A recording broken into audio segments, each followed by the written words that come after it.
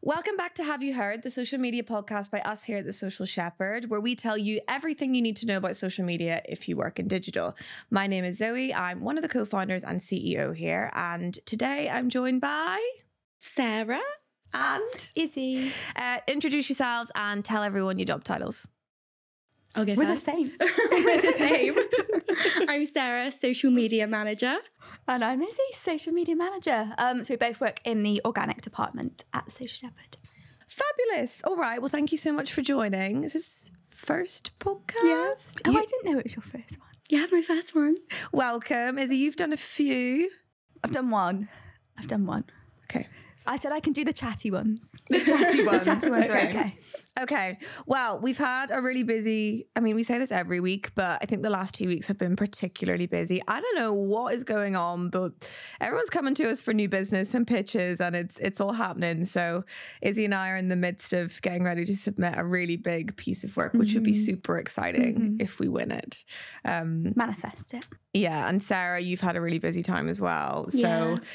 Pitch season. Yeah, it's been pitch season. But we'll get on to more of that later. Let's delve straight into our industry updates. So one thing that's actually really fun or good is creator insights for brands on Instagram. So creators can now opt to share insights on their profile directly with advertisers that are interested in it. So you'll be able to see their total followers, which you could see anyway. That's public information, how many accounts that they have reached over the last 30 days and how many accounts have engaged with them over the last 30 days.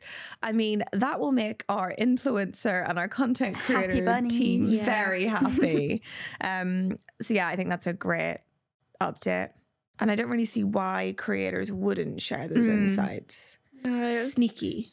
They probably already have to, no? Like if they want to work with a brand.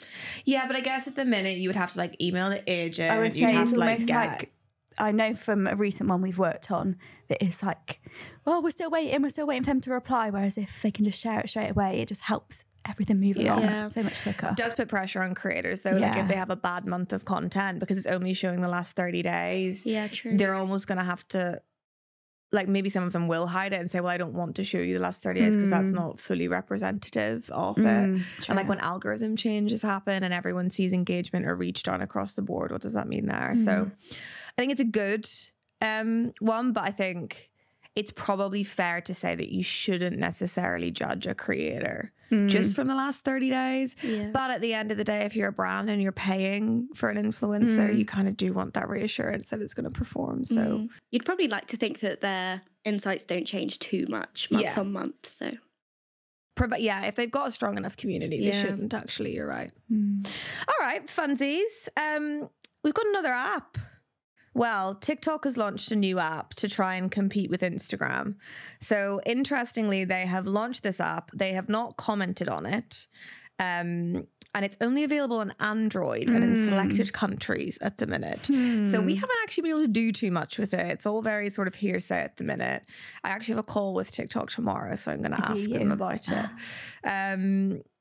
But yeah, how do we feel about the potential of a new app? Guys, not another one. Not another one. A new app. Can't keep up. Yeah, I don't know. Because it's for family and friends, right? That is, I don't, at the moment, I'm not seeing the vision. I just don't understand why they wouldn't just integrate the features straight into the TikTok app. Yeah, I'd maybe get them on board, but I just think there's so many out there. Personally, so many apps for me to check in on. That was another one, just my family and friends. I'm not quite sold on it yet. Yeah, and I think, is it maybe because obviously TikTok has tried with TikTok stories and stuff like that, and they're not really widely adopted. Like people are so wedded to Instagram being a space for their nearest and dearest and being able to portray how they want to portray. Is it because that hasn't really taken off, that no one's really on TikTok stories? Have you guys ever posted to your TikTok story? No, I haven't. I feel like a lot of people do post photos anyway as a photo carousel on TikTok though. So interesting, they've now released a photo specific. But I guess you don't really post you would do a photo dump on, you wouldn't do a non-narrative led photo dump on TikTok. It would always be things that made me happy this month. I love doing a photo dump. You do good. Yours do well as well. Or there's always like some sort of purpose behind it, whereas on Instagram you literally can just be like, Instagram's maybe more, I guess. Well, I think TikTok, those are still quite aesthetic driven, but I think Instagram, you can just put up the nice pretty pictures with no. For me, I like always think about what do I want to see on my Instagram whenever I'm like 60 and I'm looking back at it. Do you think it will still be on Instagram? Yeah. I know, I actually think we will. I think we will. Selfies out for brunch. Yeah. I'm trying to get my mum, she's got an Instagram account, I'm trying to get her to actually post. I'm like, Kimmy, you've got so much to show. Oh, my mum loves posting on Instagram. Does she? Yeah. My mum has an Instagram account and she is just like, it's really embarrassing. I think I've shown it to you. It's just like pictures of me. But like, was there one when she dropped you off at the airport? Like I this was a couple of years ago and I'd gone home for the weekend and I'd gone out with some friends the night before and I had an early flight and she drove me to the airport. I look awful. Like I don't even think I've washed my face properly. I was really young at the time. And she was like, you know, when your mum, she's like, oh, smile. Like, and they take like a picture of you and I'm like, it's on her Instagram and it's like dropping our darling Zoe off to the airport after lovely family time at home. And I'm like, what? That's cute. But yeah, we should encourage the mums to get on social. We'll adopt the new app, TikTok. Our mums on we. It is for friends. So how actually do you pronounce it? We. I think we. Interesting name. I'm not sold. My favorite TikTok tomorrow. My favorite thing is that my mum always calls TikTok TikTok. TikTok. Oh, that's kind of cute. Yeah, I kind of like it. All right. Well, look, I guess the social media managers will be upset with this. Yes. And I'm not too sure if it's going to take off, to be entirely honest. I think they'd be better just to invest more in building out the app a bit better. We'll wait and see. We will. Another one on TikTok is virtual characters for businesses. So they've basically released... Oh, there's some elephants in the office. Symphony avatars, which are AI avatars, basically, which means that businesses can have real AI people in their content. They're really creepy. On the link that's on there, I was like, is that a real woman? They look so realistic. They actually do, don't they? Yeah. Oh, it's I don't know if I like it. I spooky. don't think I like it. It's like AI influencers, isn't it, realistically? I mean, I guess maybe there is... I would say, like, if there was brands who maybe, like, their team members aren't comfortable being on camera, but I just think it's so different to have... Do you think we'll be able to spot from a mile off, oh, that's an AI and that's a real person? I don't know, because I didn't... Even on that article, I was like, I don't know wait if a we will minute. at first, but maybe like after a while of seeing a few of them go out, we might be able to start noticing it. I can tell that this is AI. I think because This I did a quick glance on your computer screen when I looked at it, so I think they look so realistic. I think if I was just scrolling through, They look realistic, but they don't have like the range of expression. Yeah. Yeah. This woman looks It's like a bit, miserable talking about how excited blank she face. is. Sorry, TikTok. Get your symphony avatar sorted. They need a wider range of emotions. And also, like, how many versions of them have they got of these? Well, I Can you guess the way it's going to go is that in theory, brands will be able to sit down and go, this is what our dream influencer or influencers look like. And they'll just code them into avatars. yeah. So we'll just have these like perfect avatar people. Then what does that mean for the impact of influencers? Mm. Do you mean where like initially like a massive part of what we do is if we want to get a message out to brands and there needs to be people in it, the talent selection is a massive part of that, whether you're using influencer, a creator or a member of the audience. Does that just completely dissolve that? I think for what influencers and creators do, it's their personality and it's who they are, which and it's their ability to be like funny. Yeah. I think if you're working with an influencer, it's because you want their audience to see what you're doing. So I don't know if it'll be the same for AI. Maybe for content creators, it'll be not as good. But for influencers, I think might be okay. Yeah, fair enough. Do you think we'll get to a point where we have AI influencers who actually harness a following. Like, so say like there's like a no, but there's so many people who have really good personalities, like comedians, and like are super funny, but they might not feel confident influencing as such. So they might hide behind the camera of an AI influencer. Maybe. I just don't, as a viewer, I just don't, that connection I don't think is there for me. It depends what they can do. Yes, true. Do you know, have I shown you both Puff Puff? The penguin? Yes. So that's an AI penguin. And Puff Puff could make me buy anything. I love Puff Puff. He is very cute. Do you want me to? Yeah, what? Okay, hang on. Guys, I missed out on this. We'll get Puff How do you Puff know out. about Penguin? I play it sometimes for people in the office. Yeah, you've shown it to me. Hang on. Where did you find it? I'm going to have to override my TikTok limit for the day. Right, 2 secs. I sent it to Amber the other day. Is he a cute penguin? So cute. He sings really cute songs. Right, ready? I know that you work hard. I know you're kind and smart. I know you try your best, but now you need to rest. Oh, he's actually really cute. Do you play that every night before you go to bed?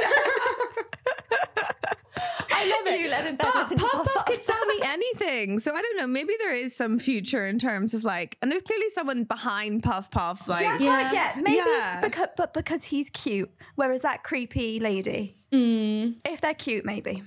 We put a picture of the creepy lady. Not the creepy lady. Okay, well, interesting. We'll see how it goes. I think AI is really going to shake up actually the influencer space as we become more comfortable with it as consumers. Like WALL-E, the film. Yeah. Right. Like every time I think of like AI and like the future, and like it just takes me to WALL-E. Yeah. Not that there were AI influencers in there, but WALL-E could be an influencer. Robots. Nice. Okay. And then YouTube has a version of community notes that it's testing. This is actually a new update for me. So YouTube have said, starting today, we are testing an experimental feature to allow people to add notes to provide relevant, timely, and easy to understand context on videos. For example, this could include notes that clarify when a song is meant to be a parody, point out when a new version of a product is being reviewed is available, or let viewers know when older footage is mistakenly being portrayed as a current event. So can you add the notes at specific points in the video? Yeah, I think you can. That's quite helpful, actually. Like if you're using a different type of clip. I will apologise, quickly to anyone that can hear clapping that's listening to this. We have a workshop going downstairs. They're doing paid media karaoke. Oh. So it's like presentation training. Oh. It's really cute. That's so if you hear clapping, it's just a training. Good vibes. Yeah, it's just good vibes in the office. But this update, I quite like that actually. Yeah. I love the timestamps on YouTube. Yeah, me I use too. them all the time. Yeah, I think they're really helpful for people. But with notes, I guess it depends what people are going to use them for. Do you know on like vloggers or like YouTubers when they might be editing something, like Olivia Neal does it all the time, where she'll be like, I'm editing this and I just realized I sound insufferable right now type thing. Maybe they'll just use the notes for that. Yeah. I think in the examples, it was saying that they might be used for if you're using like AI to outline like a clip, like this clip is AI. Yeah. But yeah, be interesting. That's a good point, actually, I guess. With TikTok, will there have to be a label on the Symphony avatars to say that this is an AI generated person? I bet I'd have to. Yeah, I thought you would have to disclaim it, Yeah. And they're doing that as well with some other stuff that they have on the platform anyway, like so they're being quite good at disclosing AI at the minute. Yeah. Because they can trick people. Yes. Cool. And then final one that we have is TikTok commercial music library integration for Adobe Express. Music on TikTok is a dangerous topic to get onto, to be entirely honest. I think that's good that Adobe and TikTok have teamed up. That makes editors' life I was going to easier. say, editors be happy. But there are already plugins that you can get to do this. Yeah. So I don't know, would that speed up there any? Well, I don't know. how often do you use the commercial library? Yeah. There's your issue. Yeah, true. Maybe helpful Original from sound. a paid media perspective for ads that need to utilize the commercial library. I think with everything going on with music on TikTok at the minute, we're probably going to see quite a lot of shifts. It's been quite lenient thus far, but then Marriott got hit with that massive lawsuit. Yeah. To me, it Be kind so of read more careful. like they were using it for paid, which is obviously like just an absolute no-go. Like, please don't use copyrighted stuff or snippets from copyrighted worth music the on paid. risk. It's not. Organic is a grey area. And every time we ask TikTok about it at an event, like we'll be at their agency workshops and like someone will put their hand up and say like, what about this? And they're just like, and moving on. Like they'd never want to talk about it. But yeah, I'm sure the creative team will like that in some shape or form. There we go. Lovely. Right. Mr. Beast. Are we Mr. Beast fans in here? Not particularly. I have never been a Mr. Beast girl. No? I've maybe watched a few videos, Yeah. but not really a fan. Okay, fair. He's going to make What's he done? 700 million in revenue this year. How is that public knowledge, actually? Don't know, like, how are people working that out? How does... He's noted that brands pay him 2.5 to 3 million for a shout out in a video. So it'll be because of like brand partnerships, any YouTube revenue that he has going on. Like he'll be paid bank for that kind of stuff. He does a couple million in ad revenue and a couple million in brand deals. He told that to Time magazine that it doesn't go into his bank account. He's 25. Yeah. It was said 26 on Oh, happy Google. birthday, Mr. Beast. His birthday is on 7th of May, if anyone was interested. I mean, it's very Crazy. admirable, and he's clearly He's done doing really his great thing. things. He's doing his something thing. right. He's doing something right. Cool. And then YouTube is beating Netflix in the fight to be a must-have for consumers. So this is really interesting, actually. So basically, they asked people what would be a must-have sort of source of media for you, invaluable, and what would be a nice-to-have. Spotify was actually the highest. It was 73% in May 2023 and 75% in May 2024. That really shocked me. Like people, Yeah, that music doesn't is surprise such a me. Music, podcasts, yeah, exactly. get it all. Then there was an app called Reading in 2023 that was under Spotify, but now YouTube Premium's under Spotify directly under May, and Netflix isn't even in the top 5. So YouTube Premium, it goes Spotify, YouTube Premium, YouTube TV, and YouTube Music for 2024. And last year it was Spotify, Reading, PlayStation Plus, YouTube, and Netflix. So a much more varied group in there. But what's your guys' relationship to YouTube versus Netflix? I am a YouTube girly. Yeah. I pay for I YouTube am. Premium, and I feel like not that many people do. Do but you? I just love watching a YouTube video. I feel like I put it on when I'm getting ready. I prefer that in the background rather than like a Netflix show. Yeah, I'm my attention span, as you both know, is not high. So even like if anyone's like, oh, have you watched this series? I'm like, no. Yeah. I can't stand the thought of having to sit there for like even an hour and watch something. Really? I can't do it. I'm a or binge I can do watcher. it if I'm like on my phone as well. I can't just Multiple sit and do it. screens. Whereas YouTube, I love it because if it's like or even if it's a longer YouTube video, then that's Yeah. background. But like a good 15 minutes, I can sit and watch that, and that's all good. That's enough for me. What's your favorite YouTube channel? Comfort YouTube channel, sorry. I love a Sophia and Cinzia, but I also just love old school Zoella. Okay, Ew, what? Yeah. Really? I'm Yeah. surprised. I like that she has like a long, like 50-minute video, and I Yeah. can just put that on in the Put background. on background. What, like from years ago? No, her new recent ones. ones. I Okay. didn't know she was still doing She's that. still going. with the kids. Yeah. Wow, slay. I've been watching a lot of Madeline RG, Yeah. but she's quite chaotic. So sometimes I put that on the background whilst I'm trying to work. I'm like, oh, there's too much going on. Do you know how I actually like Jamie Lang's new one? What's it called? Let me get it up. I mean, he's got a few. Is that the one that he interviewed, the podcast with, and he did Louise Thompson on one of them? Yeah. Great Company. He's actually really good interviewer. I really like, but you know, I'm a Made in Chelsea fan, so I think almost like his voice, that's like kind of my comfort, almost like comfort TV. Yeah, to be honest, I think especially when I'm working from home, I always have YouTube up in the background. Yeah, I listen to classical music when I work. We know you put it on. We know. I torture the office with it. Yeah, I always like to have something on the background, but I would choose YouTube over Netflix. Fair. Yeah. I think there's certain things I'm like wedded to on Netflix now, to be entirely honest. Like, I love Bridgerton. Me too. I finished it yesterday. I was watching that like, I know. I loved it. It's so good though. Yeah, it made me cry. Yes, really good. I sobbed watching that actually. Yeah, no, it's interesting. I actually have a question. So you both are Gen Z, right? I'm on the cusp. You're on the cusp. But yeah. Yeah. So am I on the cusp? How old are you? 1997. It's like 98. the first year of Gen Z. Yeah. Okay. 98. So do you guys relate? Because Gen Z goes all the way down to like, you're 18-year-olds or Gen Z still. Mm.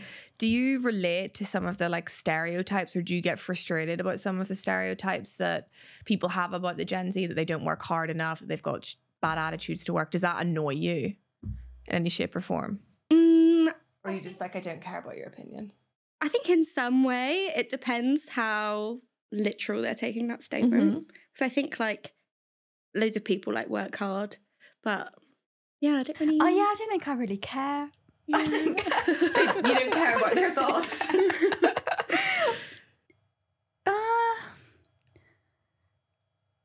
I mean, I find it frustrating when it is. I think on LinkedIn, when I've seen a number of posts like Gen Z, they don't want to go to the office, blah, blah, blah. But do you even think that's true? So like, where have you got this very stereotypical view of Gen Z where like they don't want to go into the office, they only want to work remotely, they'll log in at 5 o'clock, they'll log in at 9 o'clock, they'll leave at 5 o'clock, they don't care if they get fired, they'll just go traveling or fine. Like, do you relate to that? Do you think that's a true representation? No, I don't. No, I don't think it is. And I think that's maybe why I don't care, because I'm like, oh, shut up. Like, you're grouping a load of people into this one thing just so you can do your LinkedIn post and moan about people. And do you ever spot people like tendencies like that in like your friends or anything like that? Or are you just like, I just think? I don't know. I think I don't know if it's like a pandemic thing. That I think there has definitely like when I first did my apprenticeship and like first started working here, I think it is very different to like post-pandemic, whereas like the working from home thing, that I get, but I don't think that's a Gen Z thing. No, I think the majority of people now like wouldn't take a job if it was like 5 days in the office. Yeah. And I think that's fair. Yeah. I don't think that's like just a Gen, because that's one that I see most, like they don't want to go in the office. Yeah, now that people have had the experience. I don't think that is just a Gen Z thing. Yeah, working from home. A lot. Would you want to work fully remote? And you can answer that honestly. Like, would you want to work fully remote, or would you want an office wouldn't. space? I think I'm quite a sociable person. I like to like meet people in the office. I feel like I don't think I could do fully. I could if it was once or twice a week. I think is kind of like a nice. But then I think mine's very like, it depends what I'm working on. Yeah. If it's stuff that I know that I just need to get on with, then I probably could. But if it's like very much team. So like today where we're working on a pitch. Like I hate being working. And no, you just feel like you're not in the loop. Yeah. Whereas like today we're all sat together. Thank you so much for joining today. And thank you to everyone that has watched, listened. Please make sure to like and subscribe, and we'll be back again next week. Thanks.